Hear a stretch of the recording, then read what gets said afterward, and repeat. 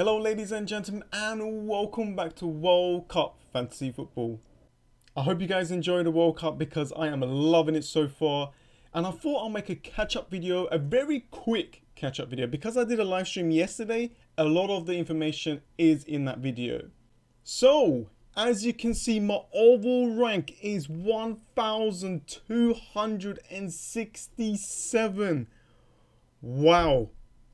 With your help, guys, you guys have helped me so much with your suggestions and comments and following and stuff like that. And I hope I helped someone out there win their mini leagues. So, it's going really well. I just hope I can maintain this. I don't feel I can stick to 1,000 or even below that because my team is a mess. So, just a quick little roundup. As you can see, I got 62 points. Now, I had 3 transfers, and if you followed me on Twitter, basically, I showed you guys what I'm going to be doing. I bought in for the 3 transfers, Cheryshev, Pavard, and William. Now, I just wanted to go for a risk. I wanted to bring in players that not many people have, or they changed over. So, I basically wanted to try something different. And look at this, Cheryshev with a goal, beautiful goal, by the way. The French defender keeping that clean sheet, and William just didn't work out.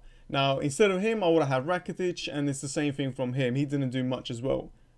So I did use the maximum captain.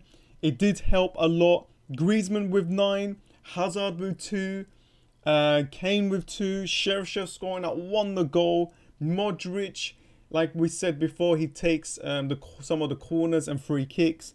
Coutinho with an assist with a 5 points. Getting that beautiful assist. If you've seen it, watch it again, guys. It's really good. Casemiro with 2, Cranwis with 1, Pavard with 6, and Maguire scored a goal, kept the clean sheet, -1, but 11 altogether. Oh my god. Oh man, what a game. What a game. So my maximum captain actually went to Maguire with 22 points, boosted me up.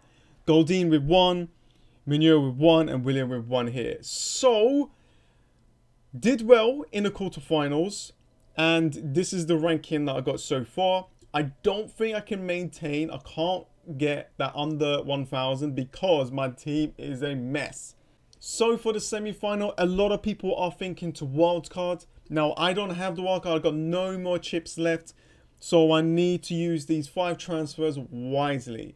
Now, I could go for the high-owned players, but I do want to have 1 or 2 that is a differential. Something different that can probably boost me up to even more further. So we have got 5 transfers to play around with. Now, obviously, you want to remove the high-owned or the high-priced players because they're going to be more expensive, and you want to try and use the money as much as you can. So we got Coutinho, got to get rid of Coutinho. William, Goldin, which is 5.8, which is quite expensive. Maybe the goalkeeper as well. So I'm going to have to pick out another extra player. Now, the players I'm thinking of, now this is not 100%, guys. This is not 100%, and this is bound to change. Just follow me on Twitter if you want to see any of the changes. You let me know in the comments below who you think I should bring in, just to have that differential player, something that if he scores might, you know, boost me up a little bit more, because I can fit in 11 players, but I won't have a bench unless I go for a -4. And if you have any really good option for that, let me know as well. So the players that I'm thinking of right now is Pickford in goal. And let me have a quick look. So Belgium, I want to go for De Bruyne because he's just been incredible last game. And if he is playing up front, then he's going to cause a lot of trouble. I do want to bring in a Belgium defender. Not many people actually got, and that is Vincent Kompany. 2.7 million. Yes, this is all a risk. We don't know who's going to win, but I'm going to go for it. I want to go for it. I want to get players that's not been high owned, and he has been amazing since he came back. Plus some of the corners that's been happening, he's getting to them. He's getting them chances. So I want to bring in Vincent Kompany in, and maybe a French defender as well, the one who scored last game. So this guy here, so I could just get rid of this Sweden player and bring this beautiful player that scored. So I have 8 million to spend. I could go for Croatian players, but I want to double up, I want to triple up, and I want to go with the English players here. And I'm looking to someone like Lingard, which is quite cheap. So I have right now 1, 2, 3, 4, 5, 6, 7, 8, 9, 10, 11 players to play for the semi-final. I use all the transfers. I might take that -4 point because I did gain a lot of points in the last round and go for something that I don't know. I could go and get Kante if I wanted, but I need to make sure that he's going to bring something. So I could do something like this, but it doesn't really look good to actually bring Kante.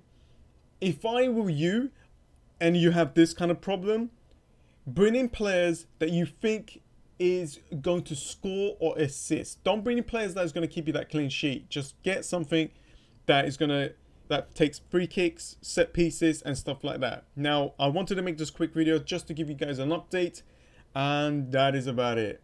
And I'll let you guys know in my Twitter account what I'm going to be doing. Anyways, guys, that's it for now. It's been an incredible World Cup. I hope you guys enjoyed it. I hope my suggestions and tips helped you guys and rank up a little bit more higher. Thanks for watching, guys. Hope you guys enjoyed this. If you did, come give this a like. Come subscribe if you're new. And I'll see you guys next time. See ya.